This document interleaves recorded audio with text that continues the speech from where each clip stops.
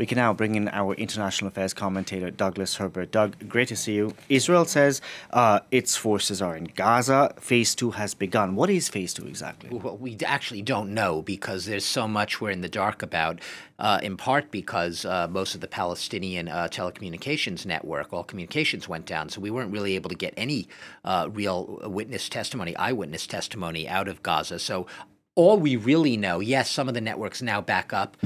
There's, a lot of people believe it was shut off deliberately by the Israelis, not by the Palestinians, the communications, in order to perhaps provide the cover of literal darkness for this operation. What are they? Well, all we know is from the Israeli Defense Forces. So tanks have entered Gaza from Israel at several points, perhaps at least 3 points that we can cite.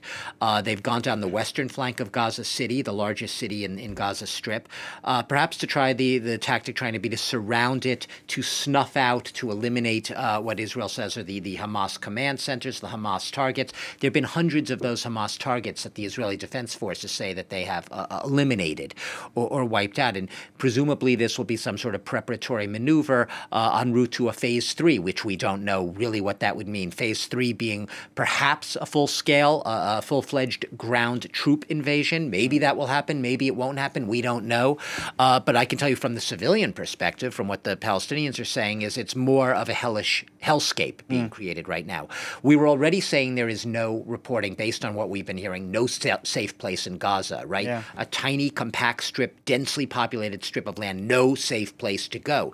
You're hearing that more and more now from the few voices that are getting out, the testimonials basically saying that there's this sense of hopelessness. There's a sense that anywhere you are at any moment, death could potentially be inevitable. You can be struck anywhere, because from their point of view, the Israeli Defense Forces, these strikes are now indiscriminate, because the Israeli Defense Forces have basically provided the justification that Hamas is using schools and hospitals and mosques as cover, basically mixing among civilians, making any target potentially a legitimate military target, which means any Palestinian civilian who happens to be there or in the vicinity who is hit is also just a casualty of war, collateral damage from what is a strategic campaign to wipe out Hamas. So there's really that right now. Intenser, even if that's possible, more intense than we saw in the initial phases of airstrikes, tanks on the ground, and a sense of the Palestinians that are still there, especially in the north of Gaza,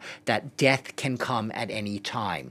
Missiles, airstrikes in any single place. You're not safe anywhere in your home, underground, anywhere you are, and there's no real place to flee. Even if in the south it's slightly less better conditions, I say better conditions in quotes, they're not really better conditions, because you still have the same sense of pervasive 24/7 fear that you could die at any second.